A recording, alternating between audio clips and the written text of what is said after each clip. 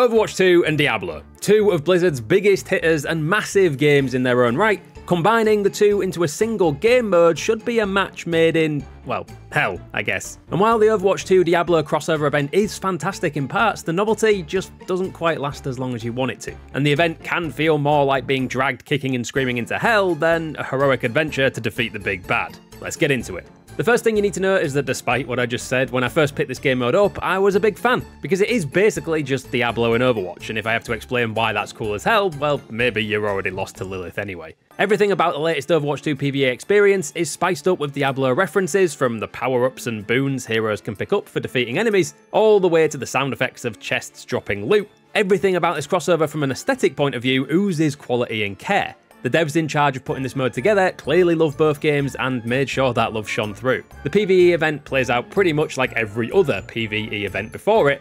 Your squad picks 4 heroes out of a possible 8 and heads to a spooky version of an Overwatch 2 map, this time Blizzard World. From there, you're taking out hordes of Zomnics, summon bosses, and bag loot, all very paint by numbers so far. What separates this particular event from the ones before it is the Diablo-style loot system that adds a ton of Diablo-themed abilities and effects to our favourite heroes' kits. Every time you take down a big enemy or boss, which, to be fair, the designs of which need a shout-out, from Lilith Moira to Loot Goblin Junkrat, from Demon Orisa to Shaman Sigma, the looks these bosses are serving are demon slaying, but we'll get back to the bosses later. Every time you take one out, you get a loot drop, complete with Diablo-style chest drop and clink gulp when you drink health potions. The loot drops give power-ups, varying from simple boons like raising attack speed, raising your attack power or movement speed and things like that, to unique drops for specific heroes that add effects to their abilities, like Reinhardt sending waves of light with every swing of his hammer increasing his range, or his Fire Strike throwing lava onto the ground to help with crowd control. It's fantastic implementation of a Diablo-style loot system into Overwatch 2's game mechanics, and it's a hell of a lot of fun finding out what unique abilities are available, so we won't spoil more.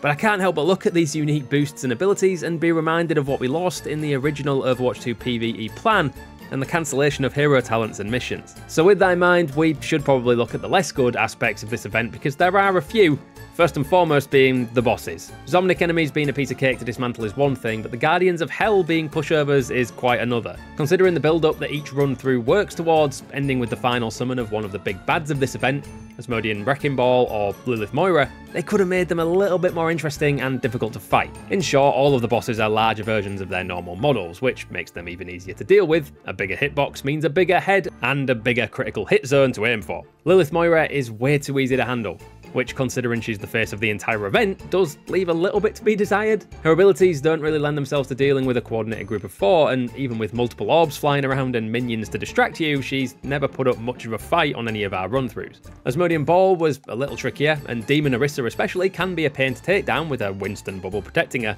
but on the whole, the bosses just don't quite live up to the hype that a Diablo crossover event creates. Diablo loves a tough boss fight. Overwatch has never quite managed to pull one off. Away from the game mode itself, we should also talk about the 7th circle of hell that is this crossover event's skins and unlockables. By now, we've got used to Overwatch 2 locking their best looking and most badass skins behind a paywall. Rarely do they ever make the flagship skin for an event available through normal means, but that feels particularly egregious with the Diablo event. Since the Moira Lilith skin and Inarius Pharah skin, which, let's face it, have been pretty much a focal point of all Blizzard's marketing for this event, are exclusive to the $40 Battle Pass bundle, and can't be unlocked by simply playing through the event, or even by buying them on their own. The bundle is the Ultimate Battle Pass bundle, which is a more expensive version of the normal Battle Pass, which usually includes a few skins, other cosmetics, and some bonus Overwatch coins you can spend with it. Which is fine if that's what you want, but players who literally just want the skin have no way of getting their hands on it apart from buying stuff they don't necessarily have use for. And since Lilith Moira has been billed as an exclusive skin for this Season 7 event, seems pretty unlikely it'll ever be sold on its own or made unlockable through any other means. And look, I'm not exactly surprised about this. As I said, we've got used to Blizzard putting their best skins behind paywalls, but this just doesn't sit quite right, and it adds a bad taste to what otherwise has largely been a good event for Overwatch 2.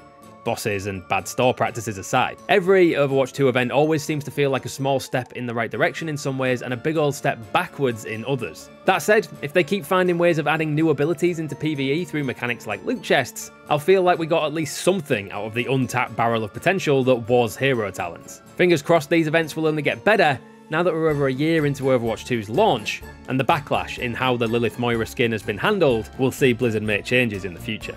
So what did you make of the Hellish Diablo crossover event? Let us know your thoughts down in the comments, and while we're talking about escaping from hell, you should check out this video, where we document Florida Mayhem's rise to the top of the Overwatch League.